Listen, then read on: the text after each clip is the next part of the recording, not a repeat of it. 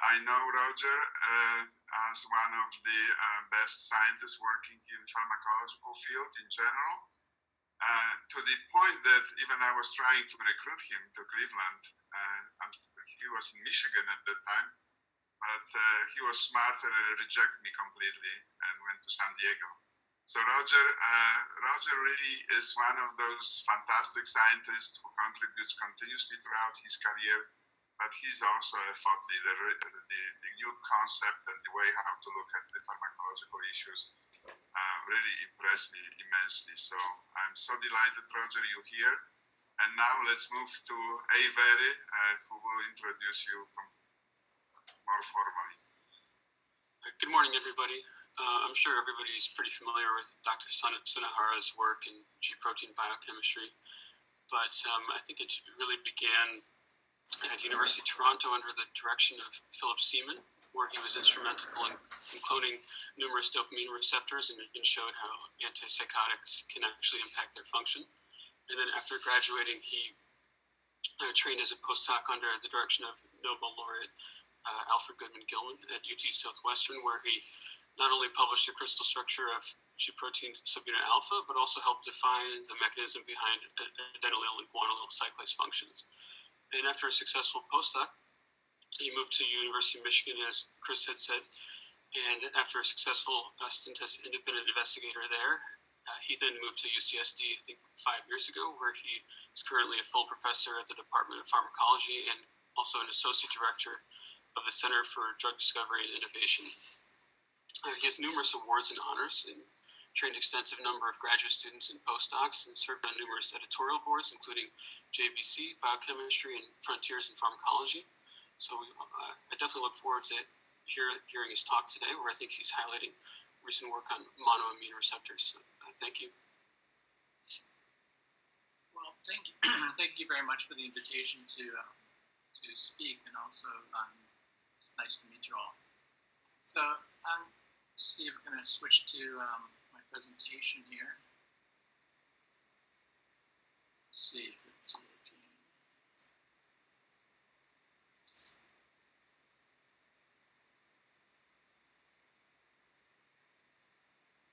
All right, can you see that? Everything okay? Great. So my lab's interested in G-protein coupled receptors and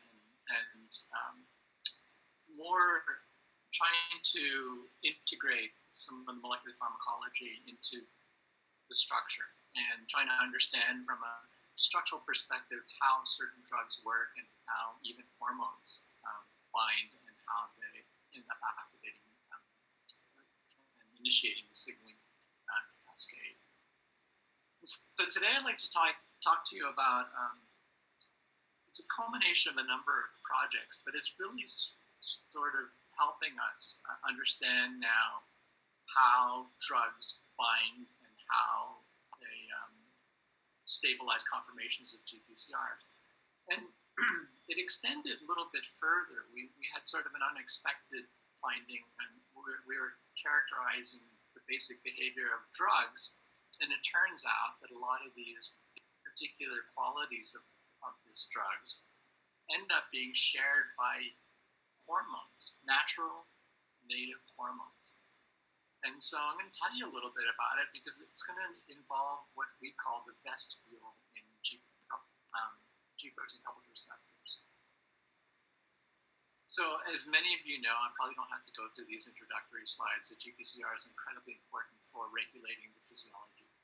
It's obviously regulating cardiovascular parameters, really important in the brain, in the immunology, and of course, you all know that they're incredibly important for sensory perception.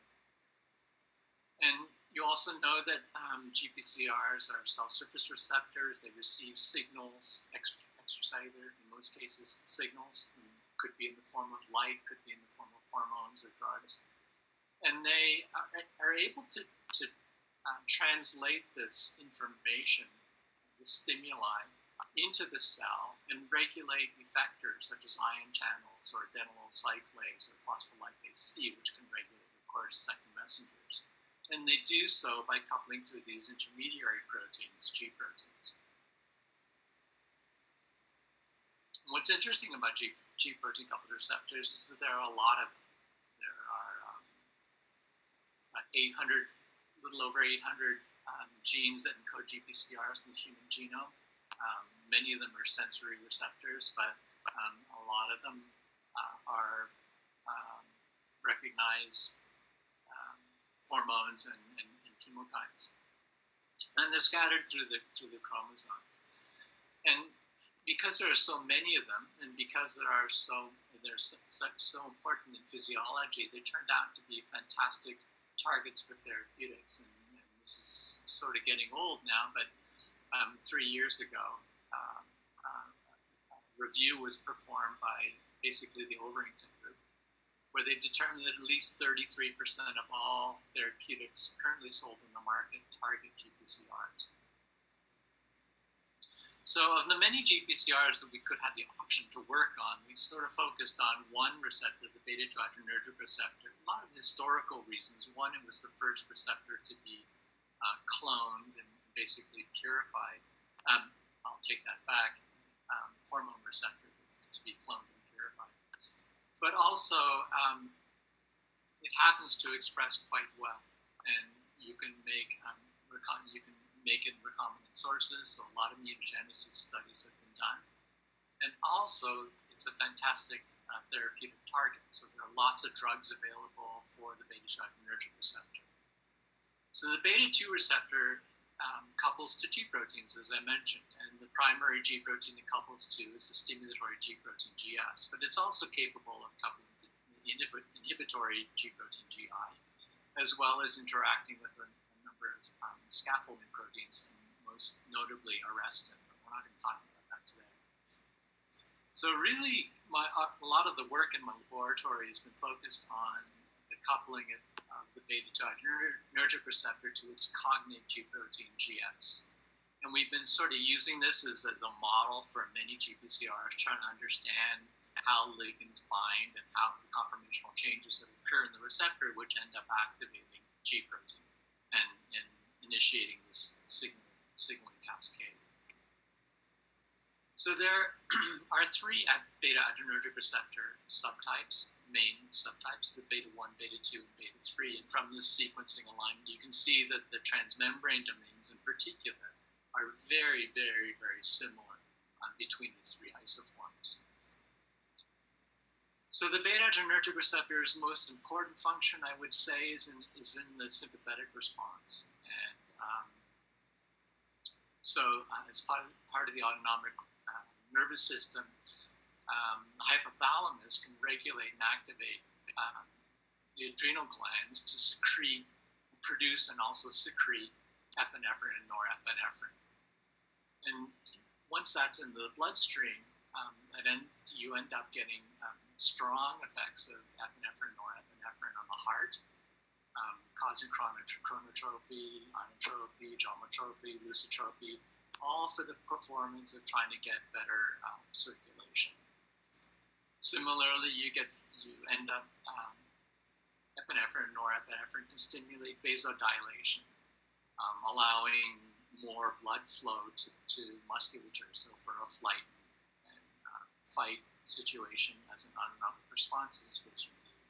You need good air transfer, so beta adrenergic receptors stimulation by epinephrine and norepinephrine causes bronchodilation, so you get better oxygen transfer, and again, good for the fight or flight response.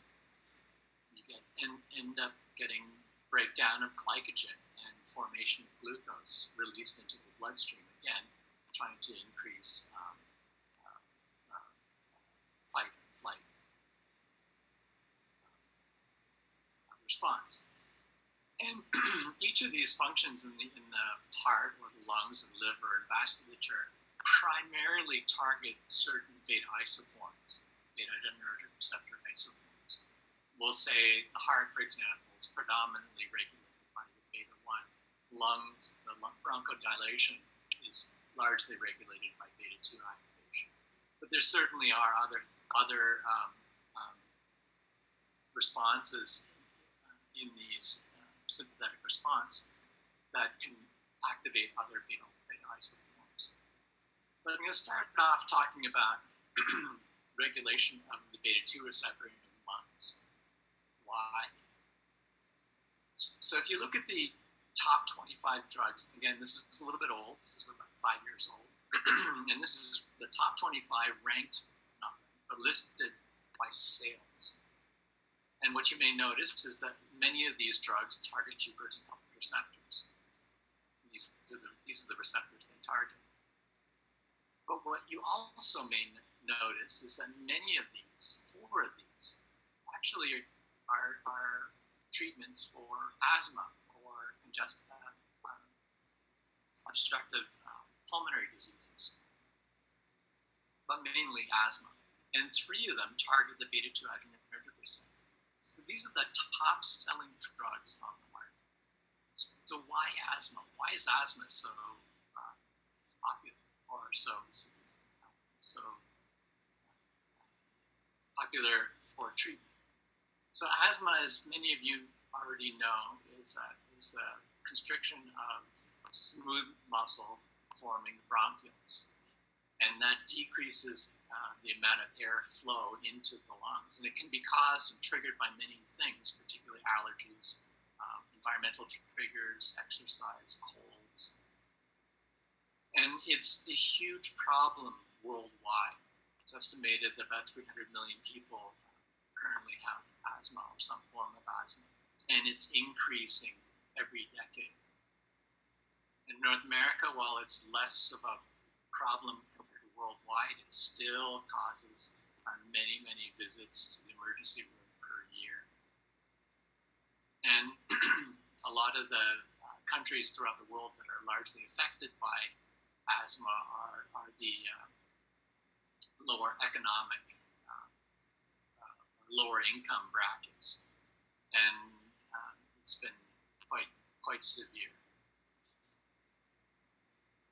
What's also interesting is that a lot of the emergency room visits, you can see in this bottom panel, it's colored for its concentration of emergency room visits, end up correlating very well with pollution, air pollution, particulate matter. So here's a relatively recent assessment of the particulate matter in the world. You can see that all these countries basically at the equator have the highest particulate matter and also the highest asthma issues. So current treatment for asthma, it's very common, and many of you may even have this drug, albuterol, using it. It's an inhaled drug. It's a beta agonist, and remembering, of course, that albuterol, or the beta adrenergic receptor agonist, has the possibility of activating one of 3 isoforms, or all 3 isoforms. There are side effects, like many drugs. There are side effects of albuterol, and as I said, many of you may have taken albuterol and experienced some of these side effects. And it turns out that the major side effects end up being a result of activating the beta-1 adrenergic receptor. You're trying to target the beta-2 adrenergic receptor, but you end up having systemic activation of the beta-1 receptor, for example, in the heart. So even though you're taking this drug in the lungs, and primarily it's getting into the lungs, it can also escape and get into the vasculature and promote all these side effects. So the goal, therefore, from a drug development point of view, is to create what we call a short-acting beta agonist, a SABA, and you want to make this very beta-2 selective, so you can decrease the activation of beta-1 and therefore decrease some of the side effects associated with albuterol. So how do you do that? As I showed you before, the sequences of the receptors are very, very similar in the transmembrane domain, the primary site of binding of things like epinephrine and norepinephrine. In fact, the residues in the TM domain that contact epinephrine and norepinephrine are identical among the 3 isoforms. So I'm going to go back a couple of years, well, actually 40 years, and tell you, go back to a little bit of the history of studying the beta-adrenergic receptor. And some of the early studies were done by classic pharmacology using radioligand binding assays, in particular the competition assay. And so here you would take a tritiated probe, or it could be an iodinated probe, but a radioactive probe, and you would incubate it in the presence of a hormone or ligand, or your competing ligand, and try to assess the binding of this hormone or ligand indirectly by seeing how much of this tritiated or radioactive probe is binding to the receptor.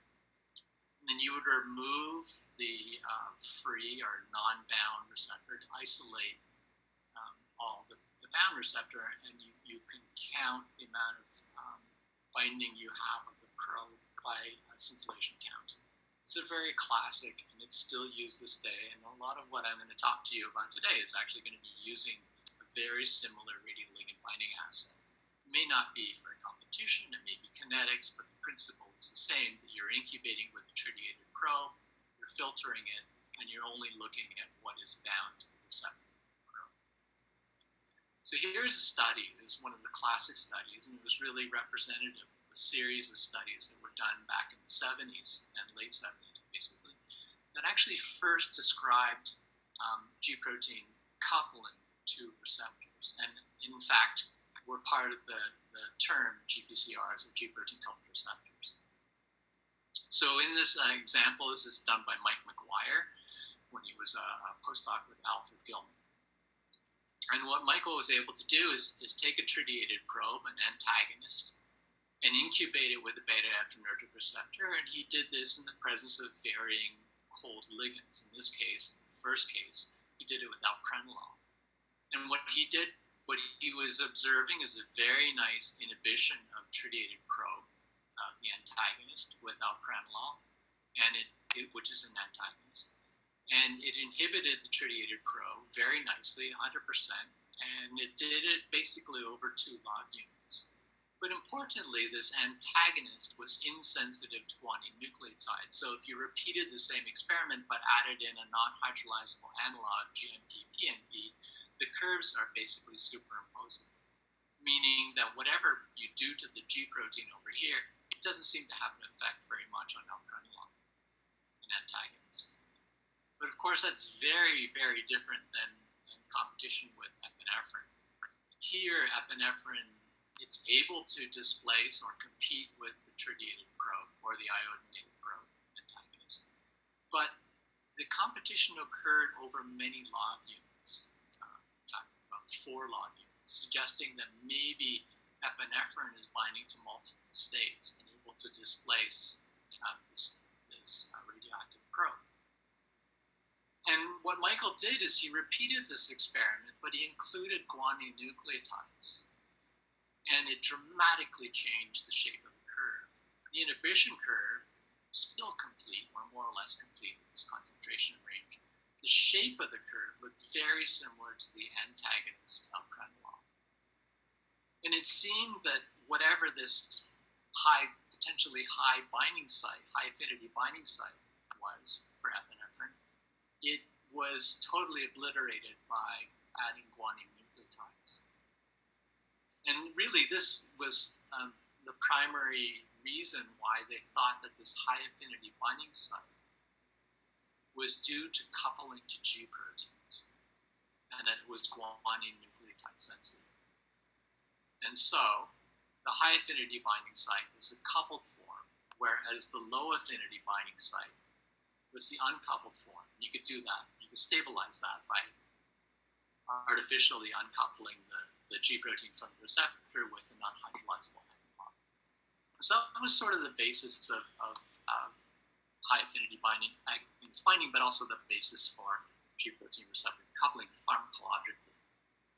So I've been fascinated by this curve. I was fascinated by this curve when I was in graduate school, trying to figure out how this could occur structurally. So many years later, through studying the receptor, we are able to solve the crystal structure of the beta-2-adrenergic receptor bound to the heterotrimeric G protein and bound in its agonist form. And we learned a lot from this structure in comparison to the more inactive structures or the G protein uncoupled forms. This is, of course, a work with the collaboration with Brian Kovilka at Stanford, long-standing collaboration. This morph sort of, and I apologize for a lot of the structural biologists who may hate morphs, but they're very nice for visual aids, because what they're able to show in 3 dimensions, the structural changes that could occur between receptors, in this case morphing between the inactive and active form of the receptor and also the G protein. And so some of the high things you may notice is the 6th transmembrane domain moves considerable amount. In fact, it moves about 4 angstroms, displays outside toward the membrane. And in its place, the C terminus, the G protein here, is able to bind. So you need this C terminus, this TM6 to move in order for the G protein C terminus to bind. And this is one of the principal parts of activating G protein. Sorry, I'm not going to have time to talk to you about what this represents and how that ends up activating the G protein. But what I would like to do is just really focus on what happens on the receptor. So you get pretty dramatic changes on the G protein side, which end up having simultaneous changes on the hormone binding site. You can see at the top of the receptor. Lots of things going on in the bottom of the receptor, but simultaneous things happening at the top of the receptor, the hormone binding site. And we think that this is the large basis of the allosteric that Mark McGuire et al. Had seen, and many others had seen when looking at radioligand binding assays, the effect of G proteins on hormone binding. We're also inspired by this really interesting molecular dynamics simulation, in this case by Ron Jor when he was working at D.E. Shaw Research Institute in New York. And what Ron was able to do is to perform an all-atom long timescale simulation looking at alpranolol binding to the receptor. And what he observed was really interesting, in that alpranolol seemed to get stuck in binding when in trying to get to the orthosteric binding site, the site that epinephrine binds to. It seemed to get stuck in this vestibule. I'm just going to play it again. Alpranolol is binding, but it gets stuck in this little vestibule. And it takes a little bit of time before it actually dips into the orthosteric binding site. And we came up with a really simple model to maybe explain how receptors can be activated by or regulated by G proteins and how it can be affected by agonist binding. So in this cartoon, we have a receptor sitting in the plasma membrane, could be associated with the G protein. But most importantly, the receptor is sort of in its, what we call the open inactive form.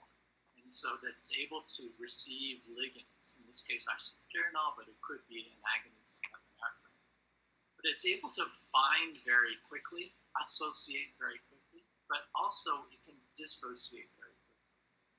And we feel that this conformation of the receptor, the uncoupled form, represents the low affinity binding site that Mike McGuire and others had seen many years ago. But since isopyranol or epinephrine is an agonist and is able to activate the receptor, or I should say stabilize the active conformations of the receptor, it allows for G protein coupling. G protein coupling, as many of you know, involves the release of GDP from the G protein. Well, this key step in the insertion of the C terminus into the core of the receptor, remember TM6 moves away and the G protein C terminus interacts, that conformational change translates across the membrane and stabilizes what we call the closed active conformation, forming sort of a lid over the orthosteric site. And that simultaneously slows the dissociation of your agonist, in this case, acetylgeranol. And we think that it's this conformation, which is the high affinity conformation, that André Guillon might require had seen back in the 70s. So a very talented graduate student decided to actually test this hypothesis. So what he did was he took purified receptor, reconstituted in lipid, apyrase treated it to get rid of all the nucleotide to make sure that the receptor, the G protein, was nucleotide free. And he made this beautiful complex. And they decided to look at binding of alpranolol, an antagonist. Well, this is a purified system. We know how much receptor is in our test tube, and when he got the results, when he was getting the results off the counter, the scintillation counter, he was really disappointed because he thought his experiment failed because he got very, very little binding. But what he had also done, the second part of the experiment, was to repeat the saturation curve in the presence of non-hydrolyzable bonding nucleotides to see if he can uncouple the G protein from the receptor. And when he did this, it dramatically changed the binding profile. He was able to recover all the binding sites for alpranolol to beta-adrenergic receptor. And what these data suggested is that when you fully coupled the G protein to the receptors, the G proteins in its nucleotide-free form, ligands weren't able to access the beta-adrenergic receptor, and we saw no binding. And some of this explanation for those results came from looking carefully at the structure. And so this is another morph. It's going to morph between the inactive and active forms of the beta receptor. But I want you to focus on these two aromatic residues, the tyrosine 308 and phenylalanine 193. And you'll notice that when you form the active conformation, that the positions of these change quite dramatically. So here's the morph in the active compared to inactive state.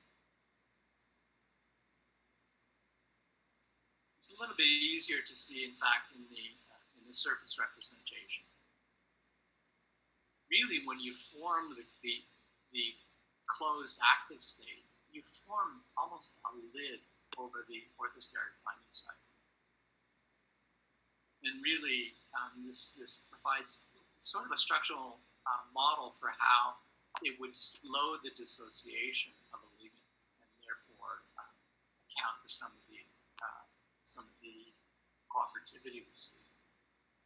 And so Brian DeVries, this very talented postdoc, together with a graduate student, together with another graduate student, Jake Mahoney, went back to the radioligand binding assays, but instead of looking at equilibrium assays, they looked at the kinetics of binding. And we are also able to use, rather than G protein, we're able to use a nanobody that functionally mimics and structurally mimics the G protein. In this case, the nanobody is called NB80. And so what NB80 can do, because we can force it onto the receptor, is basically stabilize the active closed conformation. And so what Brian thought is if you stabilize the closed active conformation, it would slow binding of the tributated probe. It would have poor access to the orthosteric site. And also what you can do at the same time is pre-incubate the receptor with tritiated probe, the antagonist, and then throw on high concentrations of this nanobody in NB80 to see if you can form this lid stabilized by the nanobody, all as a mimic for G proteins. So here are the data. So here's a time course for the association of beta-adrenergic receptor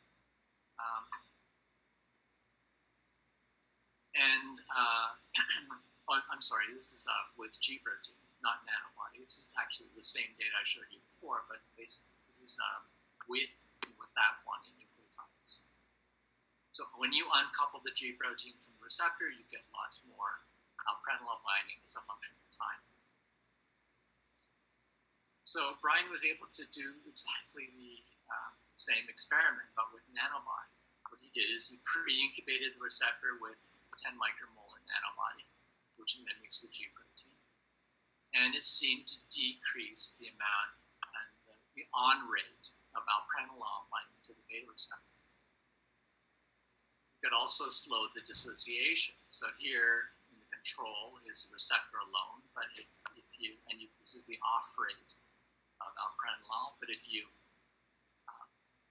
following binding, you add in high concentrations of nanobody, you can pretty well slow down the off rate of the tritiated probe. What's also interesting is that these two aromatic residues that I alluded to, this tyrosine and phenylalanine, maybe we think responsible for this lid formation and affecting the access to this binding site. And so what Jake and Brian were able to do is to make that mutation and look at alpranolol.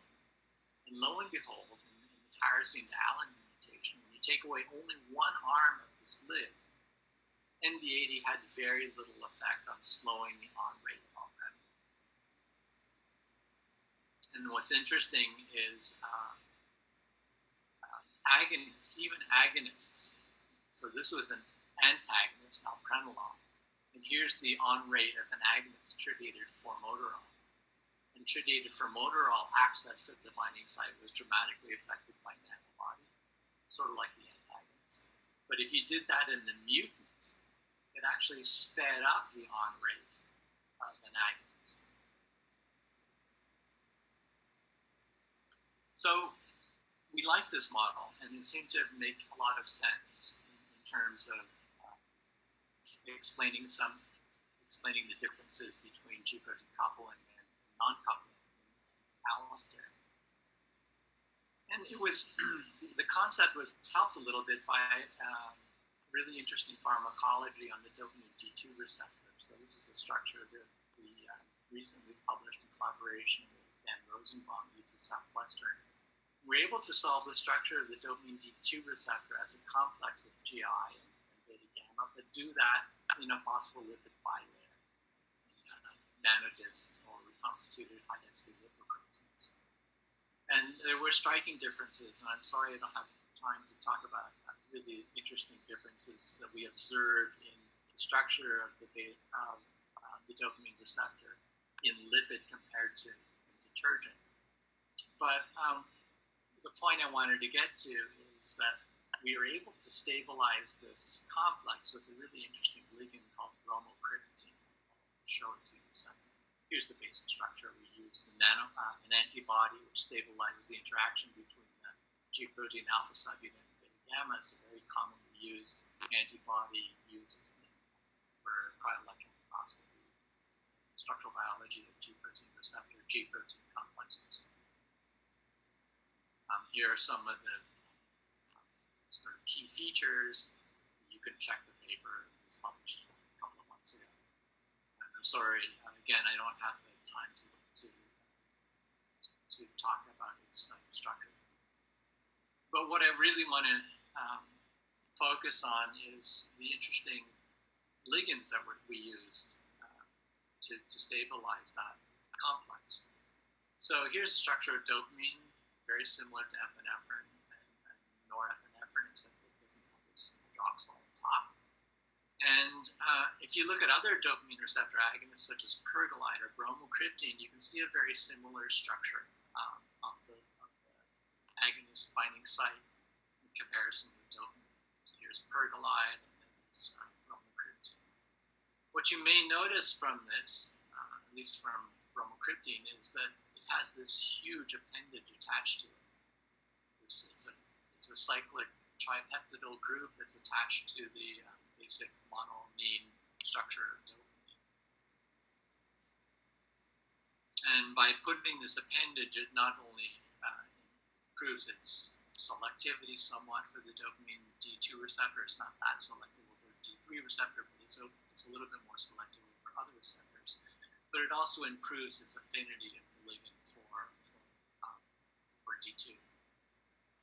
So here's the structure of the bromocriptine binding site.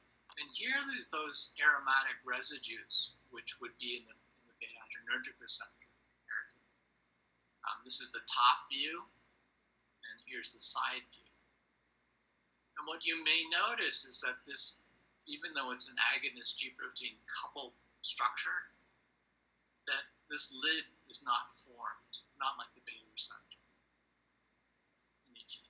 So the two residues are isoleucine 184 and this very conserved tyrosine. And here's the surface representation. You can see right into the orthosteric binding site. Bromocriptine seems to stabilize this conformation where it doesn't appear to have a lid. And I've just for display purposes, I've superimposed the structure of those lid residues that are present for the beta-2 adrenergic receptor. And you can see that they're quite different than this D2 structure, the bromocriptine structure. And again, here's the superposition. You can see that for the beta-adrenergic receptor, there is clearly a lid that's formed, but it's clearly absent for bromocriptine bound to D2. This is just a side view. Here are the aromatic residues, and this cyclic tripeptyl group seems to extend out of the orthosteric site and extend into the vestibule. And what we think it does is actually pushes, by binding to this vestibule domain, it pushes these tyrosine and the isoleucine out of the way. So what does that have to do with G-protein coupling and measuring G-protein coupling? Well, here's a very old study done by Philip Strange. What he did is he used a radioligand binding assay, and he screened a whole bunch of different types of agonists on competing with tritiated spiperon, the antagonist. And what you may notice is that pergolide and dopamine seem to inhibit spiperon binding. And it had that same biphasic shape of a curve that Mike McGuire and had observed many, many years ago for the beta-2 adrenergic receptor. And they knew that this high affinity binding site that was stabilized by pergolide and dopamine could be affected by adding guanine nucleotides, and that it would basically get rid of the high affinity binding site. But look at bromocriptine. Bromocriptine is not sensitive to guanine nucleotides at all. Doesn't have this high affinity binding site because it can't form this lid over the active site because it's a bivalent ligand and pushes those lid residues out of the way.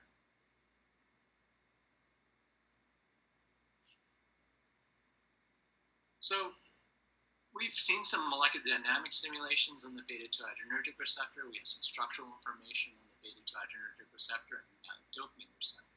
And now other laboratories have done some molecular dynamics on different GPCRs, and they seem to observe some very similar characteristics in that ligands, when they bind, seem to get trapped in this vestibule before they can get into the orthosteric site. And there are residues that form sort of a lid over the active site. So here are two different simulations on two different GPCRs, the M3 and the M4 receptor, done by the Yuan and Vogel labs. And you can see how they got trapped above with the allosteric site, in the vestibule, before they ended up getting resolving in the orthosteric binding site. Okay, so what does that have to do with the lungs and the beta-adrenergic receptor? One of the interesting things is that each of these receptor activations, whether it's regulating the heart, the lungs, the liver, the vasculature, they seem to do so in a receptor subtype specific manner.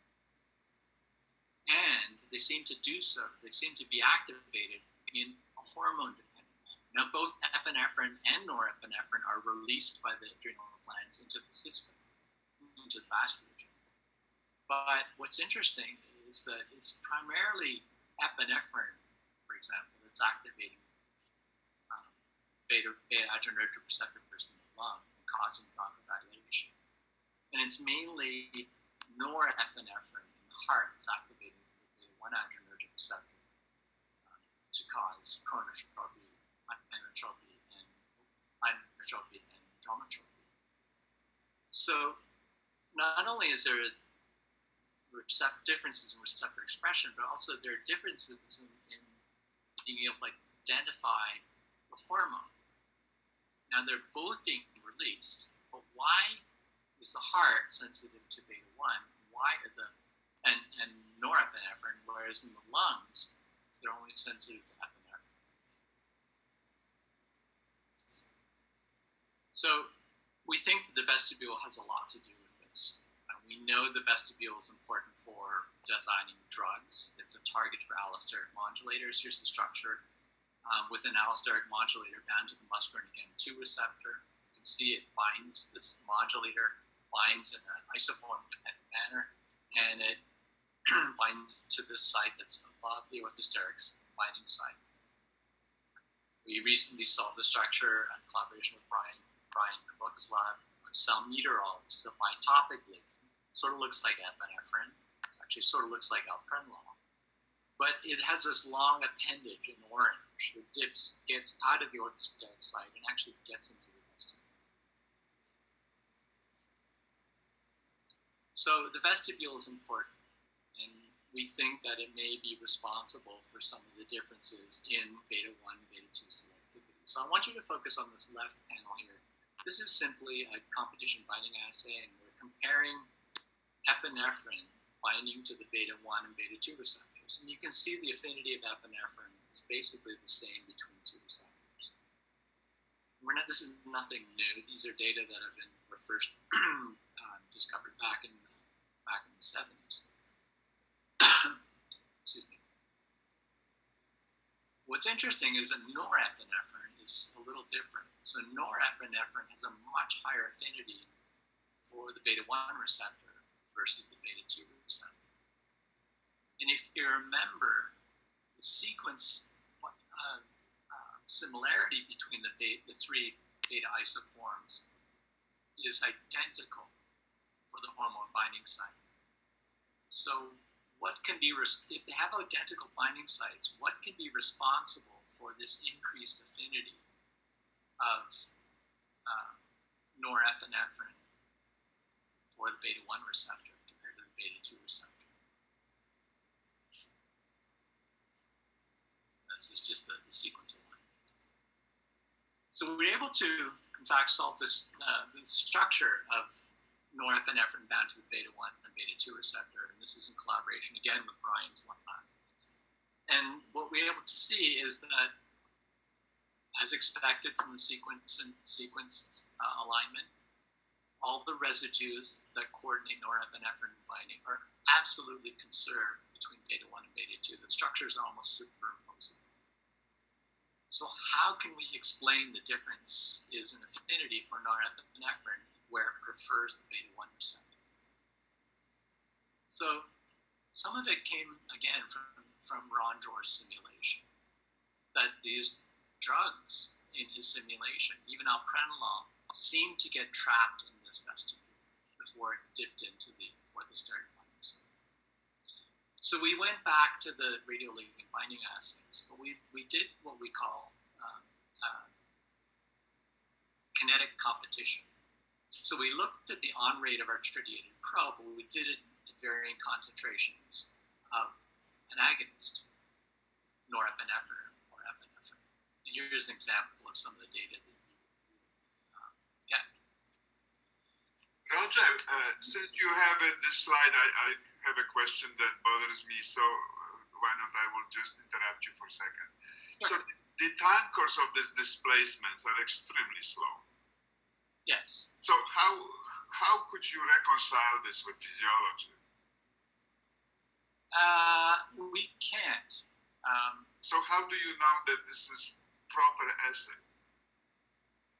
Well, what we're doing is we're trying to explain the non-physiological results we see in the ligand binding assays with a kinetic response. You're right. I mean, we always have this problem on translating what we see in a test tube and what we see in vitro versus what occurs in an intact cell in vivo. We always have that problem. But what we try to do is look at the basic behavior and try to establish correlations between what we observe in a test tube and in a cuvette compared to what the basic pharmacology suggests in more whole cell or tissue preparations. So it's known pharmacologically that norepinephrine has a higher affinity for the beta-1 adrenergic receptor than the beta-2 adrenergic receptor for things like inotropy. That's known. That's well established. But we're able to repeat this and basically observe the same thing in our radioligand binding assays. And now we're trying to look at, well, what accounts for those differences? Yes, the time courses are different. This isn't at 37 degrees because we can't measure it at 37 degrees because it's too fast. We do this at room temperature or slower or cooler. So you're right, but that's one of the caveats that we have, but it's really the only way to look at this from this perspective. So, in performing these kinetic competitions, we're able to see, surprisingly, or I guess it's not that surprising, is that epinephrine is able to bind very quickly to both the beta-2 and beta-1 receptors. So the on rate for epinephrine, and in fact the off rates for epinephrine, are very similar between beta-2 and beta-1. Okay, maybe the beta-2 is a little bit faster than the beta-1 receptor for epinephrine.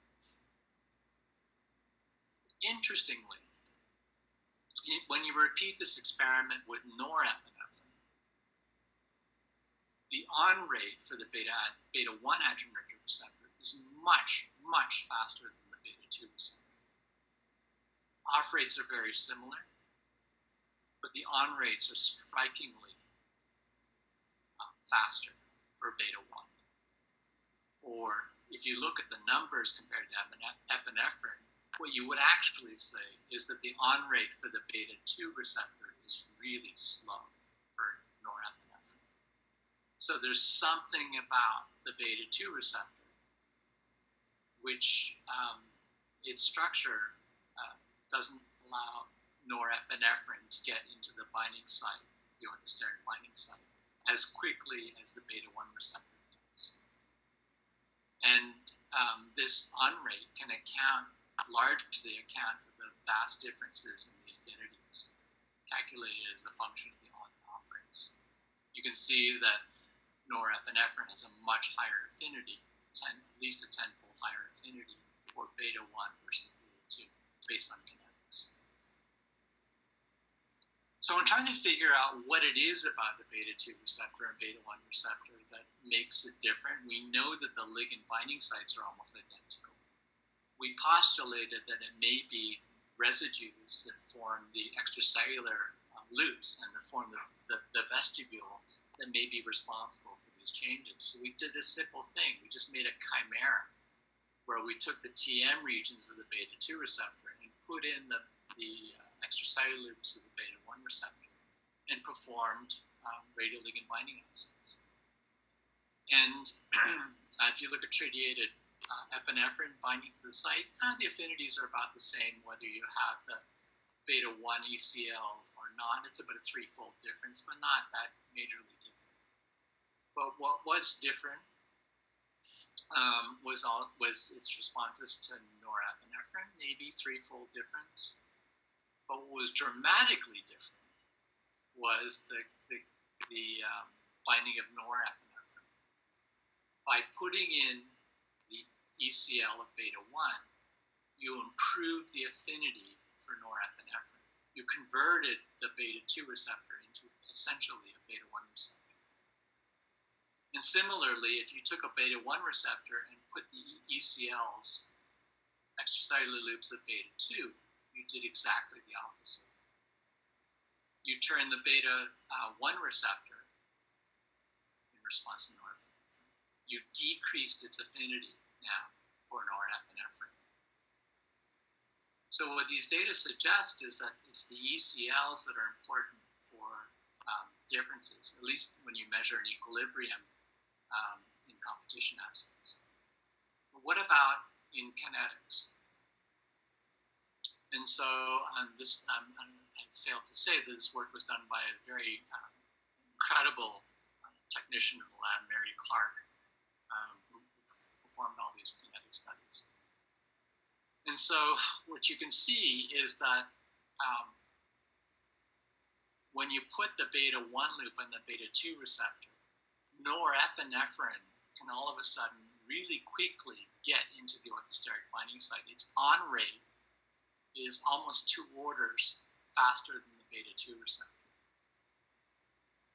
It's true the off rate is a little bit slower, or faster when you put the beta-1 ECLs, but the effect on the on rate is huge. And when you do the opposite, when you take the beta-1 receptor and put the ECLs, the beta-2 on, you look at the on rate of norepinephrine, beta-2 seemed to slow down, putting beta-2 seemed to slow down norepinephrine binding. So we think that the effect on the affinity is actually the effect on the on rate. And this is surprising because we normally define ligands, the affinity of ligands, by their off rate. In most cases, ligands with a slow off rate have a higher affinity. We don't really consider the on rate that much for ligand pharmacology. It's mostly the off rate. Not all cases, but in general. And we were surprised that even native hormones, endogenous hormones, could have such a dramatic difference in on rates that can account for some of the pharmacology that we've observed, whether you measure it in a test tube or whether you measure it in cells. So we think that the vestibule serves sort of as a selectivity filter, and it allows norepinephrine to get into the beta-1 receptor very quickly, but not so well in the beta-2 receptor. And so we started to look at why is there a difference between norepinephrine and epinephrine. You can see here the structure, there's a little bit of difference. Epinephrine has this little extra methyl group.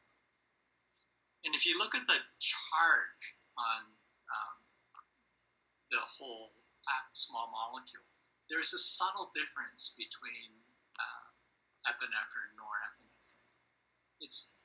Epinephrine has a slightly less positive charge than norepinephrine. And a very talented postdoc from Peter Gemeiner's lab, Johannes Kendall, started to look at the binding pathway of epinephrine versus norepinephrine binding to the beta-1 and beta-2 receptor. And he did this first with epinephrine. Remember, epinephrine is a slightly less positive charge. And here's the free energy landscape as a function of distance of binding of epinephrine and getting into the orthosteric site. And as you can see for beta-1 and beta-2, the profiles are basically the same. There's this low energy point, which is likely the orthosteric binding site. And that's very different for norepinephrine. So let's first look at the beta-1 receptor. You can see the beta-1 receptor, there seems to be a very low peak, low free energy peak, which is likely the orthosteric binding site for beta-1, where it gets into the orthosteric site.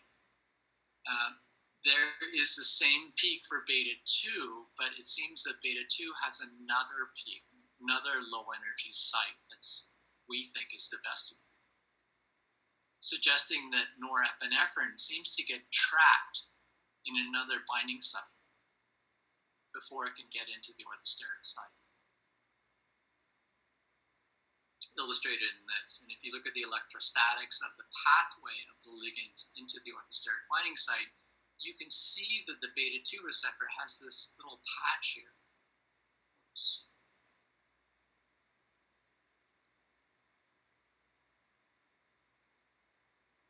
that is less charged than the beta-1 adrenergic receptor. And so we think that while epinephrine won't be affected by it because it's less positively charged, and it can get into the orthosteric binding site in the beta-1 receptor just as well as it can get in the beta-2 receptor. Whereas norepinephrine, which is slightly more positively charged, seems to have a nice transition from the vestibule through into the orthosteric site for beta-1, not so much in beta-2. And so, to summarize this, I'm not going to whip through the rest of it, but I'm sure you will understand now our hypothesis that we think that this vestibule is very important for as a selectivity filter. It makes a lot of sense from the molecular dynamics simulations that things like the beta-2 receptor have this vestibule, which sort of causes problems for norepinephrine. It gets trapped in the vestibule before it gets into the orthosteric site. And of course, this can have a huge effect on drug discovery and interpretations of how drugs work and they bind to the orthosteric site, and even hormones. So what does that have to do with asthma? So in the next 5 minutes, and I'm sorry I'm going to go 5 minutes over the talk, but it's a really interesting project we have in collaboration with Peter DeMiner. And a lot of the work I'm going to describe in the next few slides is done by a very talented former postdoc in Peter's lab, Annie Stossel, and also Daniel. So when we solved the structure of epinephrine, or when the structure was solved of epinephrine bound to the beta-2 receptor, we knew the stereochemistry of how this catechol ring and how the amine are related in the active site. And what Annie was able to do was to look at the structure and postulate that we could stabilize this through a cyclic ring by adding 2 more carbons to make a bicyclic structure. And hopefully by stabilizing this, and eventually we have a crystal structure of what we call our superethyls, or stabilized ethyls, by simply adding these 2 carbons and stabilizing this ring, because there is a potential for this to rotate in the active binding site. So we call these stabilized ligands as supercats or supercatecholamines. In this case, it's superethyl. So it turns out by making them super, we're able to improve the affinity for beta-2. Something about the structure, produced a little better affinity for all the catecholamines that we tested. About between a 5 and 10-fold difference in affinity. If we looked at cyclic AMP, when we made it a super form, we were able to stimulate cyclase better. If you look at the GT gamma thia, we were able to improve the EC50 for activation, presumably by improving the affinity using these super forms. As I did mention earlier, that beta adrenergic receptor can interact with arrestin and promote arrestin recruitment. It's a very nice assay and easy assay to measure. This measurement was done by Harold Hübner in Peter's lab. And in response to epinephrine, you can see that recruitment of beta arrestin to either the beta-1 receptor or beta-2 receptor is basically identical. But when you make it super version, all of a sudden we improve the affinity and selectivity for the beta-2 receptor and diminished affinity for the beta-1 receptor. So we ended up improving the selectivity of about 1,000-fold, which is huge. And the structures are very similar between the non-stabilized and the stabilized form of norepinephrine. And what's interesting is that the structures are in comparison to beta-1 receptor. And as I said, the binding sites are so identical. We're trying to figure out why what is the structural difference between the beta-1 receptor and beta-2 receptors such that super epi prefers the beta-2 over the beta-1 by 1,000-fold. One potential residue was this aromatic residue above the orthosteric binding site. This is the one that forms the lid. In beta-2, it's a tyrosine. In beta-1, it's a phenylalanine. And in the structures, the position of that phenyl ring was a little different. We thought, well, maybe this is not compatible with super epi binding. If you have a phenylalanine, maybe that's the difference. Sorry, this is just the affinity differences. So we decided to make a mutation. We turned that tyrosine to phenylalanine. And in response to super iso, you can see that that made no difference at all. That residue made no difference at all. So even though the structure may have suggested it in the ligand binding assay, those responses were identical. And so we decided to look at kinetics again. And we looked at kinetics both in the chimera, but also in the non-chimera. And like norepinephrine, super epis were very sensitive to the UCL. So for super epi, if you put the UCL of beta-1 on, you decrease the affinity by about 40-fold for both epi and also 6-fold for norepi. Similarly, if you took the beta-1 receptor and put the beta-2 ECL on, you improve the affinity of the beta-1 receptor.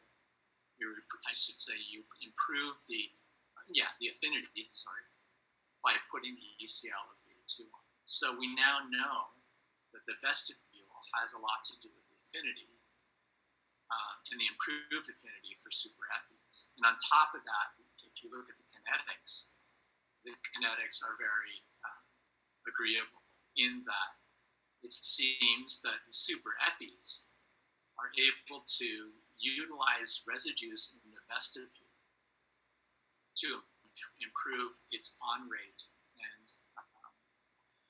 and therefore affinity. Just like how the receptor is able to use that as a selectivity filter, we did something to our stabilized catecholamines that seemed to affect this vestibule binding.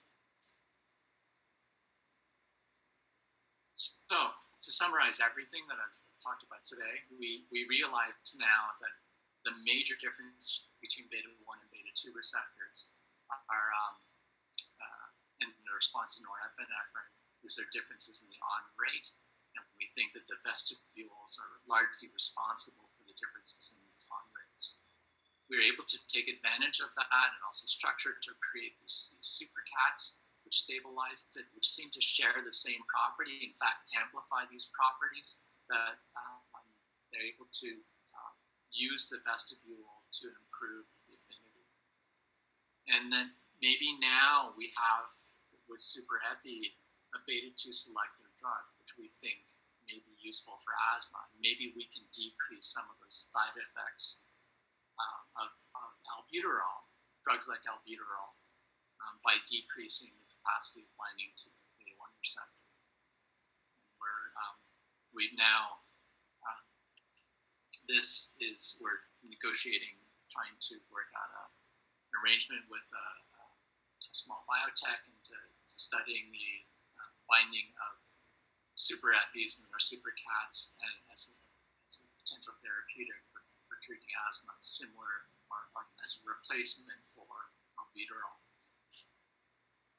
So I'm going to skip this because I think the point's been hit that we think that the vestibule is really critical for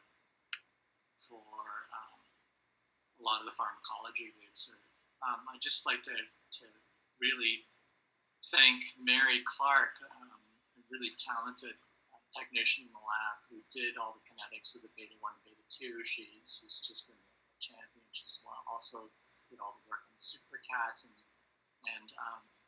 also Daniela Dengler. She was a PhD student from Peter's lab but came to work in my lab half the time doing the pharmacology of the supercats, and also a really interesting allosteric modulator. Time to talk about, that's that. And also, a lot of the work I talked about was by former graduate students, Brian, Giselle, and Jake Maloney, as well as my strong collaboration and long-standing collaboration with Kabilka Lab. The nanobodies were helped by Jan Steyer and Els Pardon at the Free University in Brussels. And then the beta-1, beta-2 selectivity studies, as well as the supercat studies, were really helped by Peter Miner's lab, and just also Engler, Hubner, Dorothy Muller, Kendall, who did the MD, and also from Brian's lab, Jinyu Zhu, a very talented graduate student, Jean-Guy Liu, he's now an assistant professor in Tsinghua University, and also Cheng Zhang, and funding, and thank you for listening, and I apologize for going over time. This is the first time I've given this particular talk, so my timing is not quite right. But I will. Thank you, Roger, so much. Bravo. And any questions? Anybody wants to start? So I would just start with this super epi, what you have shown. Did you do any animal study in terms of pharmacokinetics? How did these drugs differ? We're doing that now. We're starting that. That's really exciting. It could be a killer. On the other hand, we think it actually, based on its structure, we think it may be better. Sure, and everything will be now in toxicity and the pharmacokinetics. If that pave, if it's behaving similarly to epinephrine.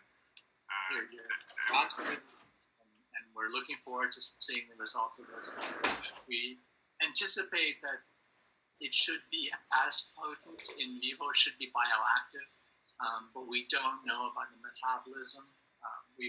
Based on predictions, the metabolism should be a little different than epinephrine or albuterol. Like all catecholamines, they are sensitive to oxidation. That's a primary reaction. So we're going to face that same problem because they can oxidize. That's not any different than albuterol. But the other predicted metabolic products are suggested to be better, I guess. I think the drug should last longer. Anybody else? Congratulations from a physician who has dealt with asthma in patients for a long time. Obviously, this kind of research may bring an answer to the patients worldwide that are suffering the side effects of these drugs. My congratulations on this work. Thank you. It's sort of everything sort of pulled together, basically, the structure, the pharmacology, the mechanism, and now I'm dying to see the animal work. We know that in isolated systems, we have preliminary data in isolated systems to suggest that they behave the way we think they behave, but we haven't done whole animal studies yet, completed these studies. So it may fail. It may be toxic, and may be in vivo, but I don't think so. Jim, do you have a question? Jim. Yeah, so there was a report, I guess maybe 8 or 10 years ago, about bitter taste receptors in airway, and some of the agonists for bitter taste receptors, at least in mice, were shown to relax the airways. I wonder if there's of course, the taste receptor is a GPR coupled receptor. I wonder if there's any crosstalk between bitter agonists for the taste receptor and the beta adrenergic receptors. Yeah, that's an interesting question. It came as quite a surprise when a lot of the taste receptors seem to be throughout the whole, not only digestive system, but a lot of the, basically the body and not just the tongue. And I don't think that there's a interaction in terms of an oligomeric interaction, but certainly there may be an interaction in the signal transduction pathway. So beta receptor activates GS and promotes phenyl cyclase activity and promote, PKA activation and affect muscle contractility. And it's possible that the taste receptors can cooperate in some way from a signal transduction pathway with the beta receptor. I think a lot more research is going to be reported on the function of a lot of the taste receptors and also odor receptors, not in their sort of prototypic localization. Odor receptors are really, really interesting. Yeah, because they're so varied. Yes. They're the biggest GPCR coupled receptor family known, I guess. Yeah.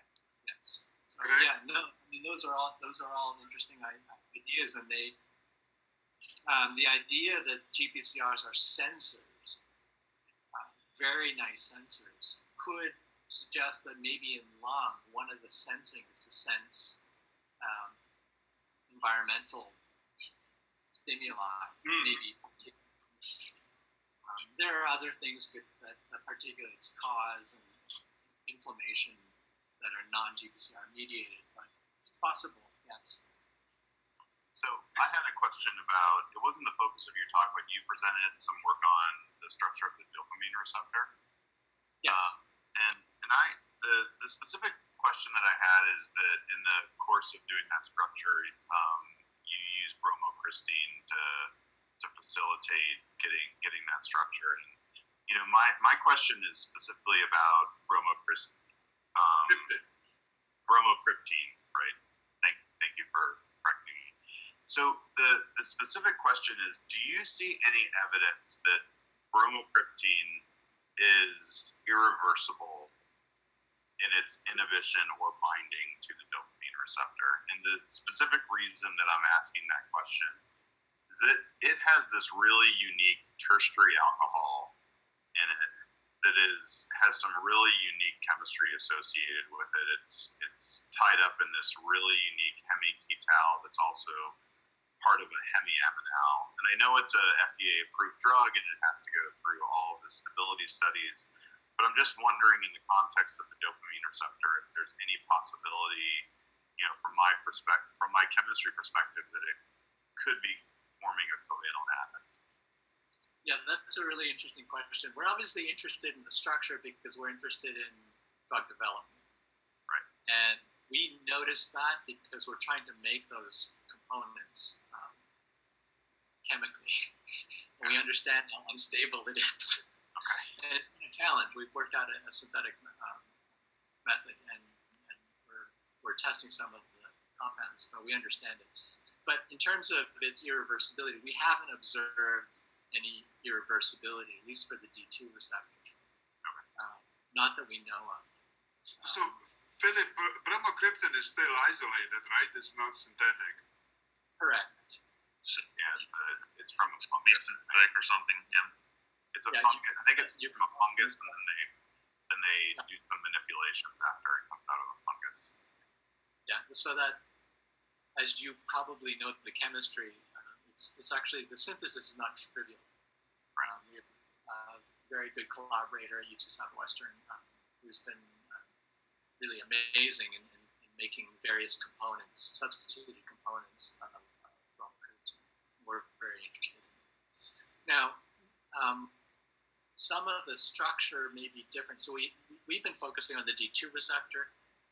Bromocriptine has a preference for the D2 receptor, but its preference isn't great. It can bind to a lot of receptors with lower affinity, but it can still bind. And it's possible that its conformation in the bound form may be different with other receptors, and that for other receptors, it may be more susceptible to form a covalent adduct with the receptor. Mr. Hong, are you there? Yes. Yeah, I have a. What do you think? Can you synthesize this bromocriptine over the weekend? No, definitely not. Those are very, very difficult. Alkaloids are very complicated molecules.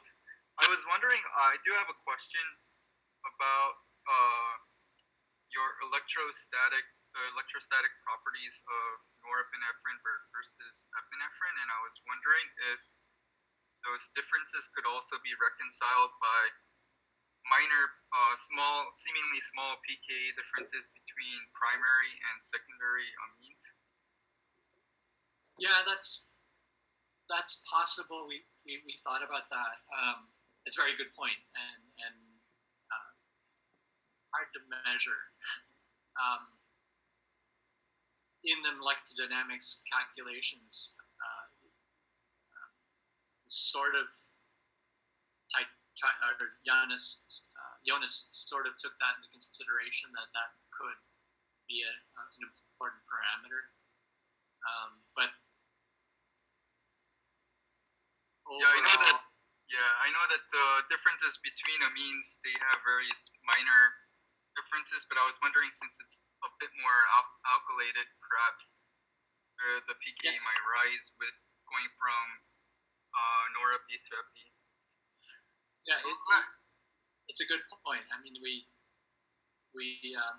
don't really know. It's so just John, get on the synthesis of this compound. We wanted just to make sure you can do it over the weekend. But let's move on. I would suggest maybe a question from Philip and then the final comments from Sahil. Roger, it was a really wonderful talk. As somebody, this is really cool that you guys are getting this fundamental question, right, of how, how there's this difference in beta receptor affinity of norepinephrine. It's a question every time you lecture about this, the students ask about it, how the small structural difference leads to such a big difference in affinity. So I was really impressed that you guys were able to get some answers to that. Following on, two questions really quick. Following on John's question, if you tack on another methyl group, and I didn't even know this compound, but I looked it up, methadrine, so you have a tertiary amine. Have you guys looked at that? I guess that would further modulate the charge distribution and probably the pKa of the amine. And then the second question is, I think I missed it, but with your super epi, did that compound have increased affinity as well for beta 2 receptor? Yes, it did. And the reason why I was asking about that is, I guess, as you're well aware, I guess there's a, concern about that if you have something with too high affinity, that you end up downregulating your beta 2 receptors, and that can cause some issues with, treatment with a beta 2 agonist and losing, obviously responsiveness to those drugs. That's a great observation. And in fact, let's see if I can put up this slide. To answer your first question, isobutyrenol is that molecule that has an extra methyl group on it. And it has little selectivity, but when you make it to super, it has a slight preference for beta.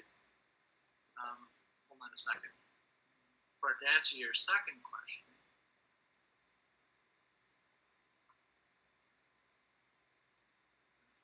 let me find it.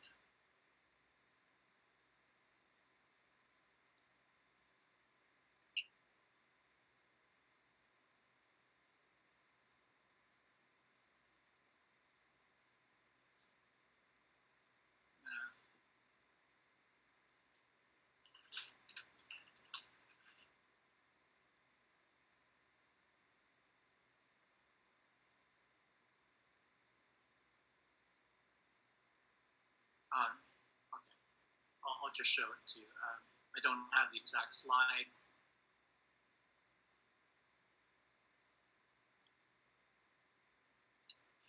If you can see my screen, So epinephrine, norepinephrine, isobutyrenol, in the catechol ring, there's a single carbon with this hydroxylated carbon on the ring. So this is actually formed as the catechol. Albuterol, which is actually a partial agonist, the one that's used in asthma, as well as salmeterol, which is also a partial agonist used in asthma. These are two of the top-selling drugs.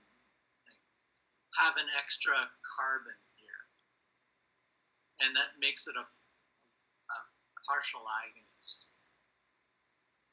And so we've made partial agonist forms of super epi.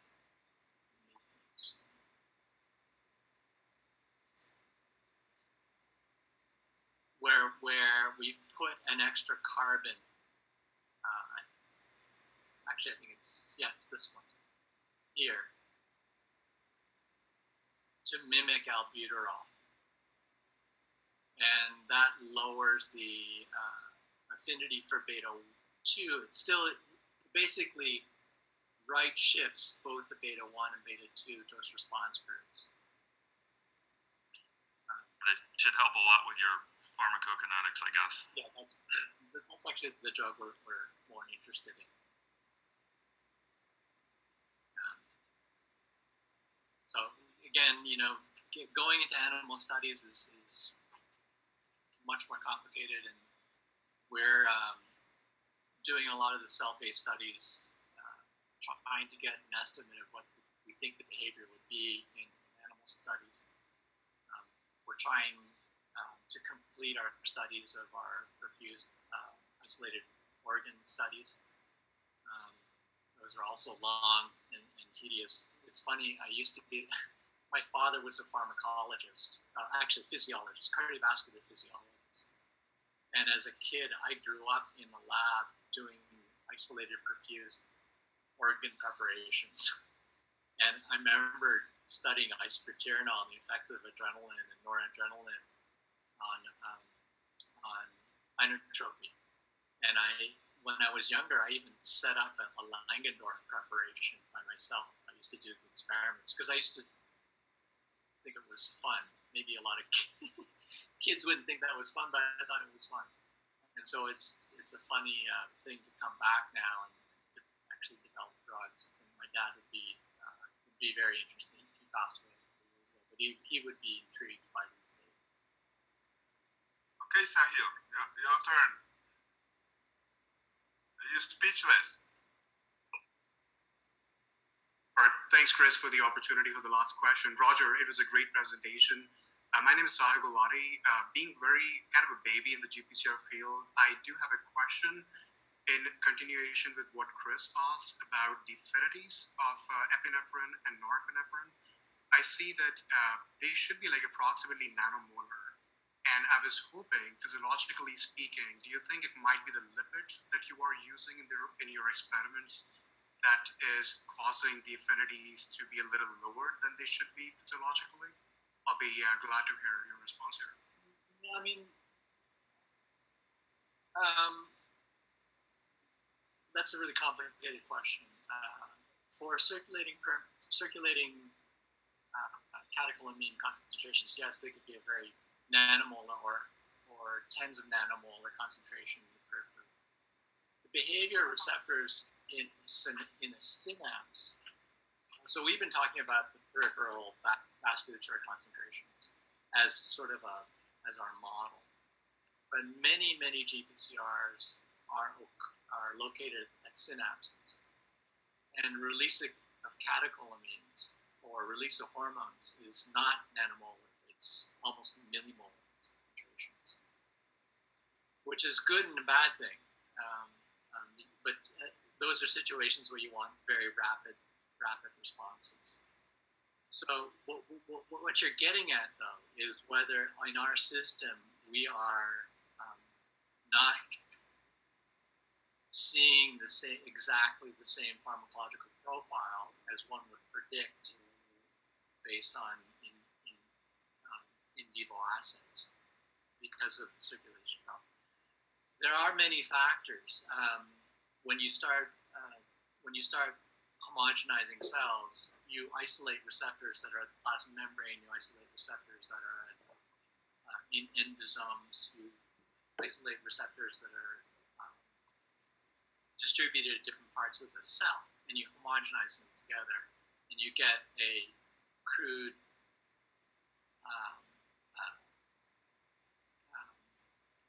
culmination of a lot of receptors in different conformations. When you look at in cells, you're basically only looking at the cell surface receptors from a short time perspective.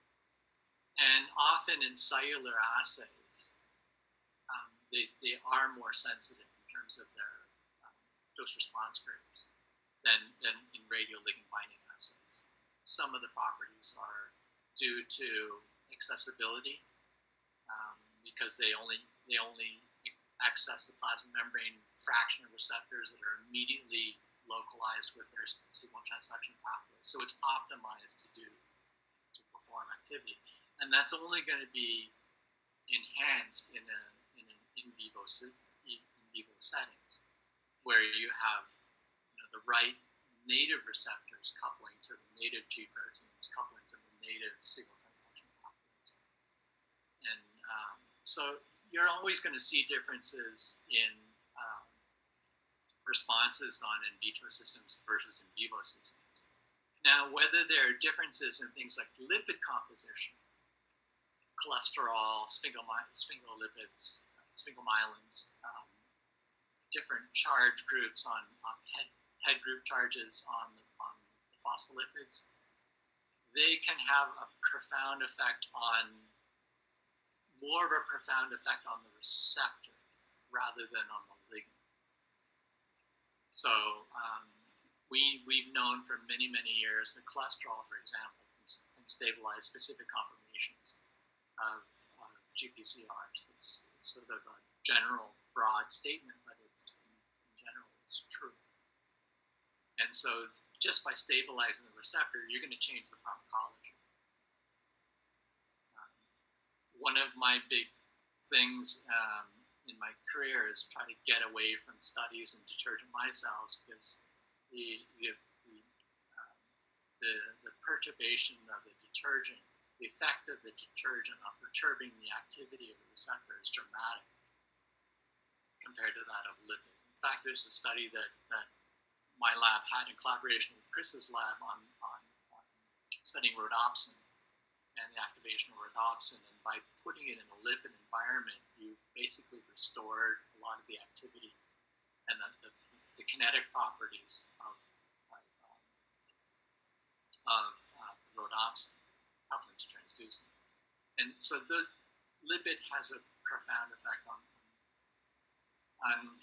receptor conformation. I've been a little bit critical of the field in general on trying to solve structures, particularly in cryo-electron microscopy, in detergent micelles, and drawing a lot of conclusions about how certain ligands can stabilize specific conformations based on detergent micelles.